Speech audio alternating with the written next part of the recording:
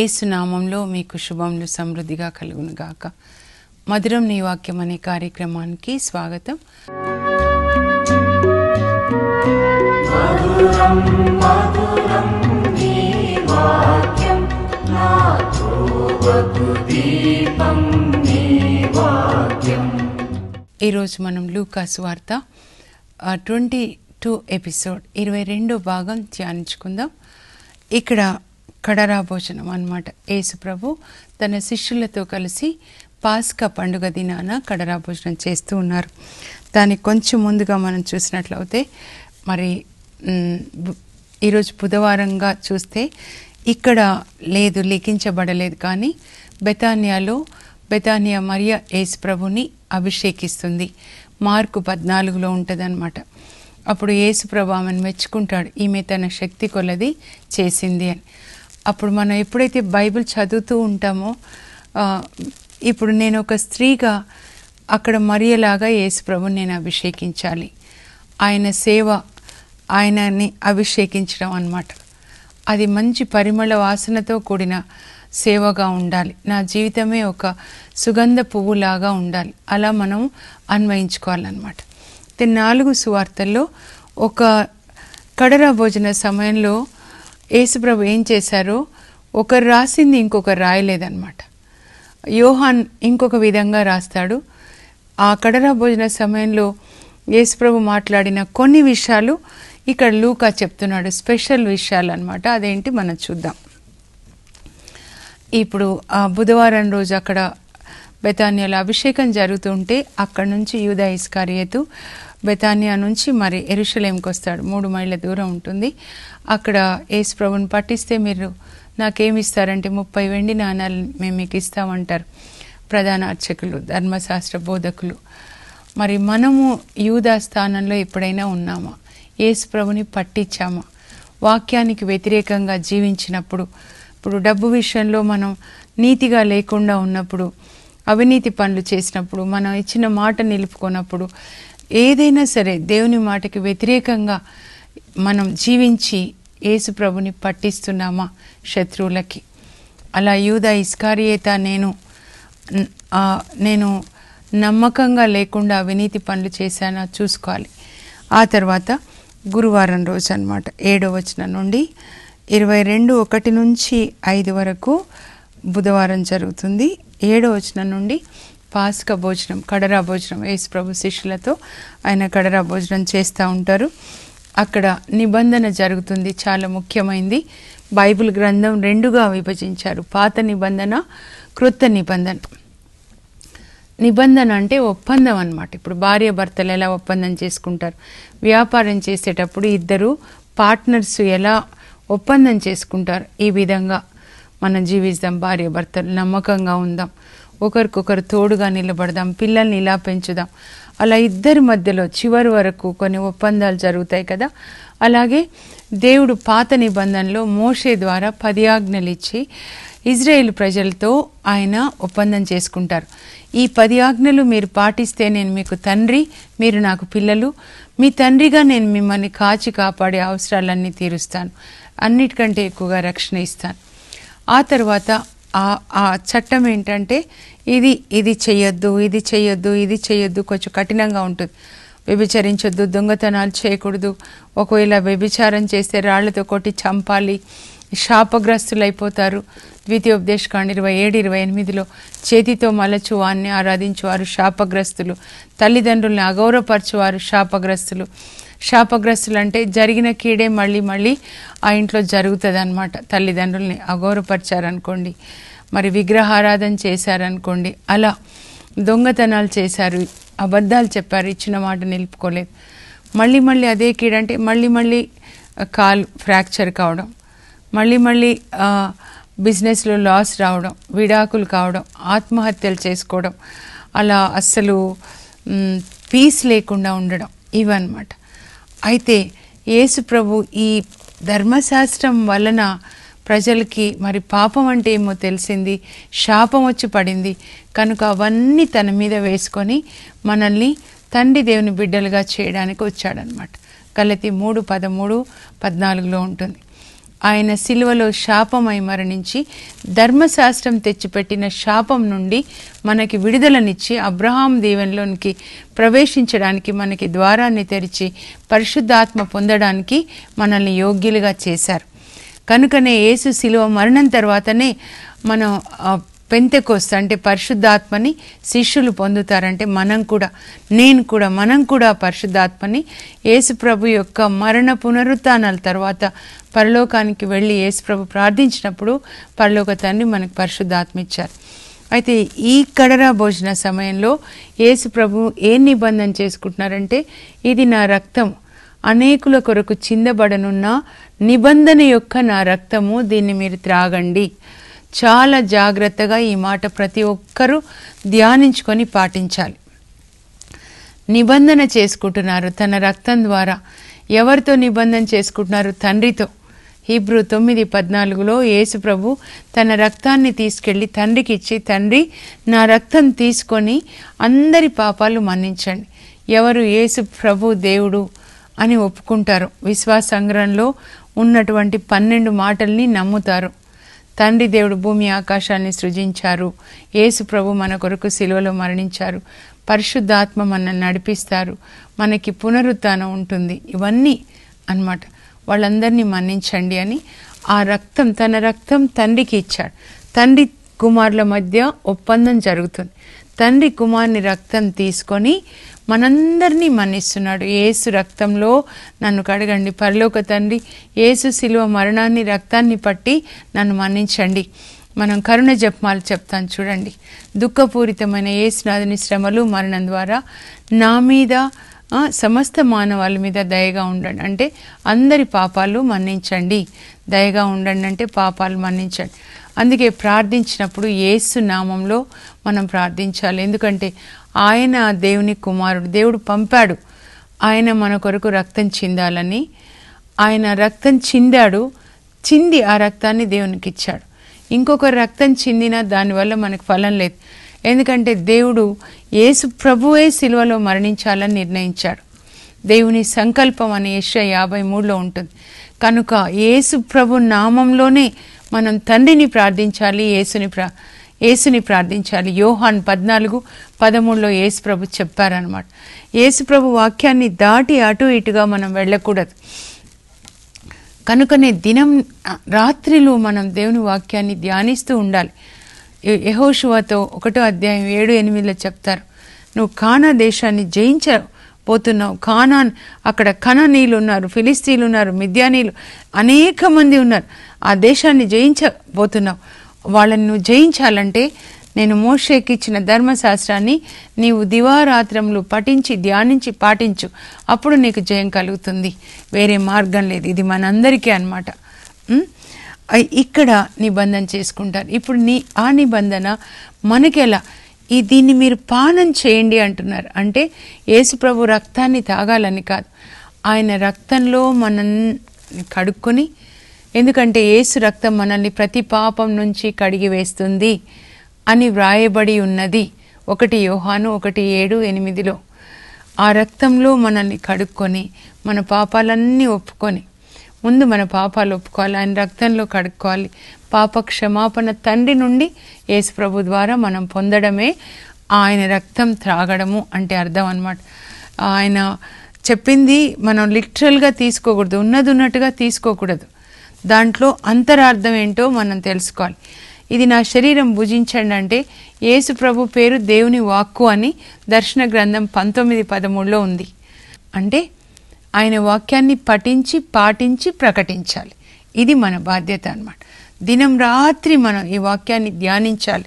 దావీదు నుంచి మనం తెలుసుకోవాలన్నమాట. రాత్రంతా కూర్చొని ఈ వాక్యం నేను ధ్యానిస్తాను ప్రభువా, అది నాకెంతో వెలుగుని తీసుకొని వస్తుంది. నీ వాక్యం వెండి బంగారంల కంటే విలువైనది అంటాడు 119వ కీర్తన 148 వచనాలు. ఒక రోజంతా కూర్చొని 119 చదవండి, ఈరోజు చదవండి. మీకు చాలా నెమ్మది, స్వస్థత. ప్రభా నా భర్త మారాలి, నా కొడుకు కోసం నేను ఈ కీర్తన చదువుతున్నాను చదవండి. ఎందుకంటే దేవుని వాక్యం చదివే వాళ్ళు ఎంత ధన్యులు అంటే ఆశీర్వాదాలు పొందుతారు, పరలోకం వస్తుంది. దర్శన గ్రంథం 1:3లో ఈ వాక్యాన్ని వినువారు, చదువువారు, ఈ వాక్యంను వినువారు, పఠించువారు, పాటించువారు ధన్యులు అని రాస్తాడనమాట యోహాన్. కనుక దాన్ని చదువుతూ ఉండండి. ఇప్పుడు నూతన నిబంధన మీకు అర్థమైంది కదా. యేసు రక్తంలో మనల్ని కడుక్కొని పాప క్షమాపణ తండ్రి నుంచి పొందడమే ఆయన రక్తం త్రాగడం అంటే. ఆయన శరీరాన్ని భుజించడం అంటే ఆయన వాక్యాన్ని చదివి దాన్ని మనం పాటిస్తూ ఉండాలన్నమాట. ఆ తర్వాత ఇంకా వాళ్ళు శిష్యులు పరిశుద్ధాత్మని పొందలేదు కాబట్టి నేను గొప్ప అని అనుకుంటూ ఉంటారనమాట. అప్పుడు కడరా భోజన సమయంలో యేసు ప్రభు పేతురు వైపు చూస్తాడు. చూసి సిమోను సిమోను, నిన్ను గోధుమల వలె జల్లెడ పట్టవలెనని సైతాను ఆశించాడు, కానీ నేను నీ కొరకు ప్రార్థించాను. నీకు హృదయ పరివర్తన కలిగినప్పుడు నీ సోదరులని బలపరచు. నిన్ను నా నుంచి తీసేయాలి, నా నుంచి నువ్వు తొలగిపోవాలి, విశ్వాసం తొలగిపోవాలి. యూదా ఇస్కారియోతు ఎలా తొలగిపోయాడు అలా నిన్ను కూడా జల్లెడ పట్టి నా నుంచి తీసేయాలి, విశ్వాసం తొలగిపోవాలని సైతాను ఆశపడ్డాడు నీకోసం. పేతురు, కానీ నీకు తెలుసా, నీ కొరకు నేను తండ్రిని ప్రార్థించాను. తండ్రి, ఇదిగో ఈయన సిమోనులాగా కాక పేతురులాగా. సిమోను అంటే గడ్డిపోచ, గాలి ఎటు వీస్తే అటు పోతుంది. కానీ పేతురు అంటే బండ ఎన్ని అలలు వచ్చి కొట్టుకున్న సముద్రంలో కదలు. బండ లాంటి విశ్వాసం దయచేయి తండ్రి పేతురుకి. ఈ పేతురు బండ మీదనే నైనా ఈ సంఘాన్ని, మన సంఘాన్ని కట్టాలి తండ్రి. చివరి వరకు విశ్వాసంగా ఉండేటట్లుగా పేతురు కొరకు నేను ప్రార్థిస్తున్నాను. యేసు ప్రభు ప్రార్థిస్తే తండ్రి జవాబిస్తాడు, ఎస్, నువ్వు ప్రార్థించినట్లుగానే బండగా చేస్తాను, ఆయన మన రాజ్యాన్ని కడతాడని. యేసు ప్రభు ప్రార్థన ఎంత గొప్పది తెలుసా. నేను కూడా ఆయనను అడుగుతాను, రాత్రులలో వేదన, బాధ, ఎన్ని శ్రమలు వస్తాయి. మీరు ఇలా నన్ను చూస్తున్నారు కాబట్టి చక్కగా మంచి చీరలో ఉన్నాను, కానీ నా బాధ దేవుడికే తెలుసు. యేసు ప్రభుని అడుగుతాను, సైతాను రాత్రులలో అటాక్ చేస్తూ ఉంటాడు నన్ను. అప్పుడు ప్రభువా నా కొరకు ప్రార్థించు తండ్రి, నన్ను నా కోసం ప్రార్థించు తండ్రిని అడుగు. నువ్వు పేతురు కొరకు ప్రార్థించావు, నా కోసం ప్రార్థించు ప్రభు అని. అలా యేసు ప్రభు ప్రార్థన, ఆయన కృప, ఆయన కరుణ, ఆయన రక్షణ వల్ల ఒకరోజు ఇంకొక రోజు ముందుకి నేను వెళ్ళగలుగుతున్నాను. మీరు కూడా అలా అడగండి. యేసయ్య, పేతురు కొరకు ప్రార్థించావు, నా కోసం కూడా ప్రార్థించు, నా పిల్లల కొరకు ప్రార్థించు. యేసు ప్రభు ఒక్క మాట చెప్తే, ఇదిగో ఈమె కుమారుడికి స్వస్థత, ఈమె కుమారుడు బాగుపడ్డాడు, నానా ఈమె కుమారుడు బాగుపడాలి అని ఒక్క మాట ఆయన నోట్లోంచి వస్తే అవుతుంది. ఆయన ఆజ్ఞాపిస్తే సముద్రాలే లోబడ్డాయి, ఇంకా సైతాను పిచాచులు కూడా లోబడతాయి. కనుక అసలు గొప్ప ప్రార్థన ఏంటంటే యేసు ప్రభు ప్రార్థన. ఏం చేస్తున్నాడు ఆయన? పరలోకానికి వెళ్ళి తండ్రి కుడి ప్రక్కన కూర్చొని 2018 సంవత్సరాలు ఆయన మన కొరకు విజ్ఞాపన చేస్తున్నాడు. హీబ్రూ 7:24-25లో ఆయన ప్రధాన యాజకుడుగా తండ్రి కుడి ప్రక్కన కూర్చొని ప్రతి ఒక్కరి కొరకు ప్రార్థిస్తున్నాడు. అందుకే మనం ఇంతమంది రక్షించబడ్డామంటే యేసు ప్రభు పేరు పేరున ప్రార్థిస్తున్నాడు. మీకోసం కూడా ప్రార్థించమని అడగండి. మీరు మీ పిల్లలు దేవుని వాక్యం చదివి వాక్యం ప్రకారం జీవించాలి, దేవుని కుటుంబంలాగా ఉండాలని. ఇదిగో ఇప్పుడు హాలిడేస్ వస్తున్నాయి, పోటాకి వెళ్ళాలని, వడకాలకి, ముత్తంగి, మోయినాబాద్, మీకు ఎక్కడ ఉంటే అక్కడ దేవుని సన్నిధిలో గడపాలి అని ప్రార్థన చేసుకొని వాక్యం చదవు. ప్రభా, నా బిడ్డల కన్నులు తెరువు. ఈ దావీదులాగా ప్రార్థిస్తున్నాను. 119వ కీర్తన 18లో నా కన్నులు తెరువయ్యా, ధర్మశాస్త్రంలో ఉన్న అద్భుత విషయాలు నేను గ్రహించాలి. ఇంత మంచి ఐశ్వర్యం, దీని విలువ ఎప్పుడు తెలుసుకుంటారు ప్రభా? ఆ తెలుసుకునే పరిశుద్ధాత్మ జ్ఞానం ఇవ్వండి. నాకు 37 సంవత్సరాలు అప్పుడు ఇచ్చావు, అందరికీ నాకు ఇచ్చినట్లుగా ఇవ్వండి ప్రభా. నా కొరకు ఎవరో ప్రార్థించుంటారు పునీతులు, అందుకే నేను కూడా అందరి కొరకు ప్రార్థిస్తూ ఉంటాను. యేసు ప్రభు ప్రార్థించాడు, పునీతులు ప్రార్థించారు, ఇంకా ప్రార్థించి ఉంటారు ఎవరు. అందువల్ల నేను రక్షణలోకి వచ్చాను. కనుక నాకు ఇచ్చిన కృప ఇవ్వండి. నేను చేసే ప్రార్థన ఒకటి బైబిల్ చదవాలి, దాన్ని పాటించాలి, ప్రకటించాలి ప్రతి ఒక్కరు అని. ఆ తర్వాత చూడండి, ఇంకా ఓలీవ కొండ మీదకి వెళ్తారు కదా వాళ్ళు. కడరా భోజనం తర్వాత అక్కడ ఆయన ప్రార్థన చేస్తూ అక్కడ వాళ్ళకి ఏం చెప్తాడు? పేతురు, యోహాన్, యాకోబులకి, మీరు శోధనలో ప్రవేశించకుండుటకై 1 గంట మేల్కొని ప్రార్థించండి. 1 గంట ప్రార్థించండి మేల్కొని. రాత్రిలో చెప్తున్నాడు, అంధకార గడి అయి సైతానికి అధికారం ఉన్న సమయం అది కనుక అప్పుడు ఎక్కువగా మీరు ప్రార్థించాలన్నమాట. అప్పుడు యేసు ప్రభు ఎట్లా ప్రార్థిస్తున్నాడు చూడండి. 39 వచనం 22 అధ్యాయంలో ఆయన అక్కడ నుండి అంటే మేడ పై గది నుండి బయటికి వచ్చి కిద్రోను లోయ దాటిన తర్వాత ఓలివ కొండ మీద గెస్సెమనే తోటలో ఆయన వచ్చేస్తాడనమాట. అక్కడ శోధనలకు గురి కాకుండాటకై ప్రార్థించండి. అప్పుడు పరిశుద్ధాత్మ దేవుడు మనకి బలాన్ని ఇస్తాడు. అలాగే మన పక్షాన యుద్ధం చేస్తాడు. దూతలు వచ్చి మనకు సాయం చేస్తారు. ఆయన రాయి వేటు దూరం వెళ్ళి రాయి మీద మోకరించి ప్రార్థిస్తున్నాడు. తండ్రి, నీ చిత్తమైనచో ఈ పాత్ర నా నుండి తొలగించు. ఆయన శరీరంలో ఉండి ఈ శ్రమల పాత్ర, సిలువ మరణం అనే పాత్ర నా నుంచి తొలగించు. అయినను నా ఇష్టం కాదు, నీ చిత్తమే నెరవేరునుగాక. ఈ ప్రార్థన మనం కూడా చేయాలి ప్రతి విషయంలో. ప్రభా, నీ చిత్తం. దేవుని చిత్తంలో శ్రమలుంటాయి. దేవుడు తాను ప్రేమించే వాళ్ళకి సిలువనిస్తాడు, ముళ్ళ కిరీటాన్ని ఇస్తాడు. తన కుమారుని ఎంతో ప్రేమించాడు, శ్రమలు ఇచ్చాడు. ఎందుకంటే తన కుమారుని సిలువ మరణం ద్వారా లోకాన్ని రక్షించాడు. నీ శ్రమల ద్వారా, నీ సిలువ ద్వారా దేవుడు నీ కుటుంబాన్ని, నీ ఊరిని, నీ పట్టణాన్ని ఆయన రక్షిస్తాడనమాట. కనుక ఈ శరీరం శ్రమల కొరకు ట్రైనింగ్ చేసుకోవాలి. మనం మిలిటరీ వాళ్ళు ఎంత హార్డ్ లైఫ్ కోసం ట్రైనింగ్ అవుతారో మనం కూడా ఈ శరీరాన్ని అట్లా ట్రైనింగ్ చేసుకోవాలి.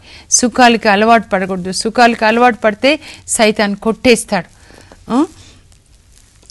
ఆయన అట్లా ప్రార్థిస్తున్నప్పుడు, ఆయన చెమట రక్త బిందువులై భూమి మీద పడుతున్నప్పుడు ఒక దూత స్వర్గం నుండి వచ్చి ఆయనను బలపరుస్తాడు. తండ్రి దేవుడు దూతను పంపిస్తాడు. నా కొడుకు దీక్షగా ప్రార్థిస్తుంటే ఆ చెమట రక్తమై భూమి మీద పడుతుంది. లూకా ఒక డాక్టర్ రాస్తున్నాడు అనమాట.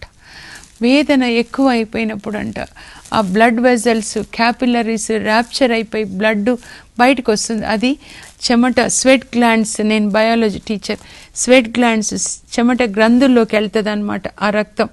అప్పుడు అక్కడి నుంచి ఆ చెమట బయటకు వచ్చేస్తూ ఉందన్నమాట, పోర్స్లో నుంచి బయటకు వస్తుంది. అప్పుడు దేవదూత వచ్చి యేసు ప్రభుని బలపరుస్తాడు. నాయనా, నువ్వు తట్టుకోగలనా అని నువ్వు భయపడొద్దు. దేవుడు నీకు పరిశుద్ధాత్మ బలాన్ని ఇస్తాడు. నువ్వు జయిస్తావు. నువ్వు సిలువ మరణాన్ని నువ్వు జయిస్తావు. నువ్వు ఆ శ్రమల్ని తట్టుకొని నిలబడగలుగుతావు అని దేవదూత వచ్చి ఆయనని బలపరిచారు. మనకు కూడా శ్రమల సమయంలో ప్రార్థించినప్పుడు దేవదూతలు వచ్చి మనల్ని బలపరుస్తారు. పరిశుద్ధాత్మ వచ్చి మనల్ని బలపరుస్తారు. నేను అనుభవంతో చెప్తూ ఉన్నాను. అందుకే దేవదూతల్ని ఎప్పుడు మనం అడగాలి, పరిశుద్ధాత్మని అడగాలన్నమాట. ఆ తర్వాత ఆయన ప్రార్థన ముగించి ఇంకా వచ్చేస్తాడు. తర్వాత యేసు ప్రభుని బందీని చేస్తారు. పేతురు బొంకుతాడు, నేను యేసు ప్రభుని ఎరగను అని చెప్పేసి. పేతురు కాదు, మనం ఎన్నిసార్లు బొంకుతున్నాం. మన జీవితము వాక్యం ప్రకారం ఉండనప్పుడు ప్రతిసారి మనం బొంకినట్లే. ఎన్నిసార్లు మాట ఇచ్చి నిలుపుకోకుండా ఉంటాం. ఆ మూడోసారి యేసు ఆయన బొంకినప్పుడు కోడి కూస్తుంది. పేతురు వెక్కి వెక్కి ఏడుస్తాడు. యేసు ప్రభుని అప్పుడు రాత్రంతా కైఫా ఇంటి కింద పెట్టి కొట్టి కొరడాలతో ఆయనను బయటికి తీసుకొచ్చినప్పుడు ఆయన దేహం అంతా రక్తపు ముద్దగా ఉంటుంది. ఆయన ఇలా బయటికి వచ్చేస్తాడు. పేతురు మూడోసారి బొంకగానే కుక్కుని కోడి కూస్తూ ఉంటుంది. అప్పుడు యేసు ప్రభు పేతురు వైపు చూస్తాడు. ఆ రక్తపు ముద్దగా ఉన్న యేసు ప్రభుని చూస్తాడు. ఇంకా ప్రతిరోజు ఆయన 3 గంటలు కాగానే కుక్కురోకో అని కోడికోయగానే యేసు ప్రభు రక్తపు ముద్దతో తన ఎదుట చూసి ఏడుస్తూనే ప్రార్థన చేసి వెళ్ళి సువార్త బోధించేవాడంట. ఆ తర్వాత పిలాతు ఎదుట, మరి హెరోదు ఎదుట యేసు ప్రభుని ఉంచుతారు. మనం కూడా పెద్ద వాళ్ళ ముందు యేసు ప్రభుని దోషిగా ఎన్నిసార్లు నిలబెట్టాం. మనం పనిచేసే చోట అవినీతి పనులు, చీకటి పనులు చేసే వాళ్ళ గురించి చెప్తున్నాను, అందరి గురించి కాదు. మనల్ని మనం పరిశీలించుకోవాలి. ఆ సిలువ మార్గంలో స్త్రీలు, కొంతమంది పుణ్యస్త్రీలు ఏడుస్తుంటారు. వాళ్ళ గురించి చెప్పాలి ఆశపడుతున్నాను. లూకా సువార్త 23-28 వేరే సువార్తల్లో ఉండదు. లూకా ఎప్పుడు కూడా స్త్రీలను, యేసు ప్రభు ఎంత కరుణగా వాళ్ళని ప్రేమిస్తున్నాడో. Jesus has special concern for women. స్త్రీల పట్ల ఎంత సున్నితమైన ప్రేమ, తండ్రి ప్రేమ యేసుప్రభు కలిగి ఉన్నాడు. ఆయన సిలువని మోస్తున్నప్పుడు స్త్రీలు రొమ్ములు కొట్టుకొని వాళ్ళు రొమ్ములు బాదుకుంటూ ఏడుస్తారనమాట. అప్పుడు అంటాడు, నా కొరకు ఏడవకండమ్మా, మీ కొరకు మీ పిల్లల కోసం ఏడవండి. మీ ఎలాంటి జీవితం జీవిస్తున్నారు, నేను ఇంత శ్రమ పడ్డాను, దానికి తగిన విధంగా మీరు జీవిస్తున్నారా? మీ పిల్లల కొరకు ఏడవండి. ఎప్పుడైనా పిల్లల్ని కూర్చోబెట్టుకొని వాక్యం చెప్పారా? పిల్లలకి బైబిల్ కొనిచ్చారా? పిల్లలు ఇప్పుడు పాడైపోతే ఏడుస్తున్నారు, వాళ్ళ హృదయంలో దేవుని వాక్యం ఉందా? వడకాలకి తీసుకెళ్లారా? దేవాలయానికి తీసుకొని వస్తున్నారా? మీ పిల్లల కొరకు మీరు ఏడవండి, ఏడవండి అని చెప్తున్నారు యేసుప్రభు. మీరు ఏడవాలి, మీరు ఉపవాస ప్రార్థన చేయండి, మోకరించండి, కాళ్లలో రక్తం వచ్చే వరకు. యేసుప్రభు గెత్సెమని తోటలో రాళ్ల మీద మోకరించాడు. అలా ఏడవండి. మీరు ఏడుపు రావట్లేదా? మీ పిల్లల్ని చూసి ఏడవండి, ఉపవాసం చేయండి, అప్పుడు వస్తుంది మీకు ఏడుపు. మీరు కన్నీటితో ప్రార్థించినప్పుడు పరలోకం కదులుతుంది. పునీత మోనిక కన్నీటితో ప్రార్థిస్తుంది. దారి తప్పిన కొడుకు కొరకు 16 సంవత్సరాలు ఆమె కన్నీరు పరలోకాన్ని కదిలిస్తే అప్పుడు పరలోక తండ్రి పట్టుకుంటాడు అగస్టిన్ని, ఆమె కొడుకుని, పరిశుద్ధాత్మతో అగ్నితో అతన్ని శుద్ధి చేసి సైతాను శక్తుల నుంచి విడుదలనిచ్చి తన చేతిలో మంచి పాత్రగా వాడుకుంటాడు సెయింట్ అగస్టిన్. ఆయన చాలా బుక్స్ కూడా రాస్తాడు, city of God and city of man. Augustine confessions చదవాలి. ఆయన చెప్తాడు, నా తల్లి కన్నీరు కారుస్తే ఆమె కన్నీరు ఏరులాగా ప్రవహించేది. ఎన్నిసార్లు రాత్రులలో నా కొరకు నా తల్లి కన్నీరు కార్చేది. నా తల్లి కన్నీటి ప్రవాహంలో కొట్టుకొని యేసు ప్రభు కలువరి సిలువ చెంతకు వచ్చాను. 33.5 సంవత్సరాలు సైతాన్ బంధకాల్లో ఉన్నాయన. వచ్చాను, ప్రభు నన్ను పట్టుకొని శుద్ధి చేసి తన రక్తంలో తన చేతిలో మంచి పాత్రగా వాడుకున్నాడు. అ sinner became a Saint because of mothers tears, mothers prayer. తల్లులు ఏడవాలి అని చెప్తున్నారు. మీరు ఏడవండి, మీ పిల్లల కొరకు ఏడవండి.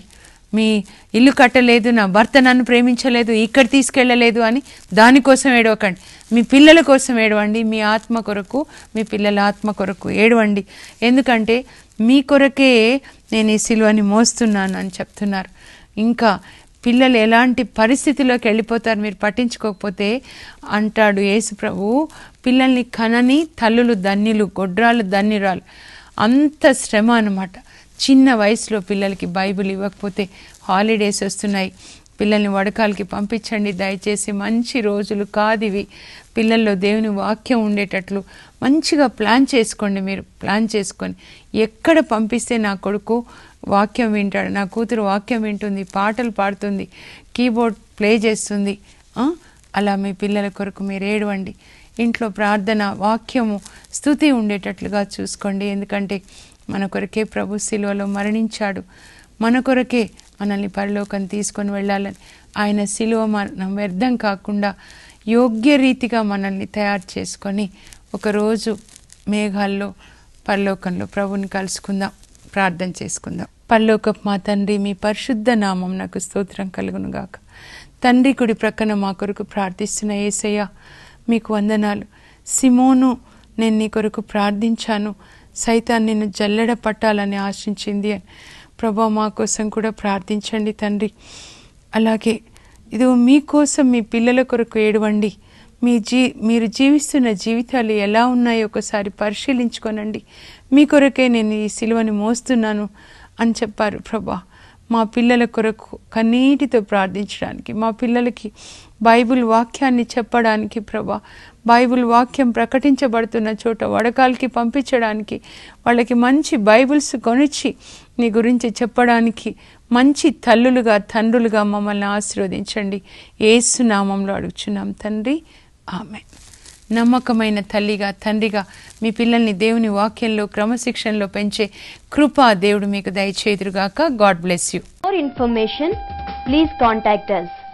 Our address, Mrs. Jacintha Rani, 214 Pavani Estates, near St. Anthony's High School, Himayat Nagar, Street number 8, Hyderabad 29.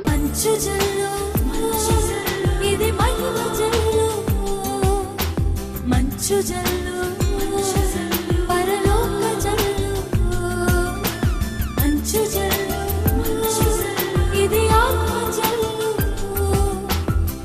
మంచు జల్లు ఇది జీవ జల్లు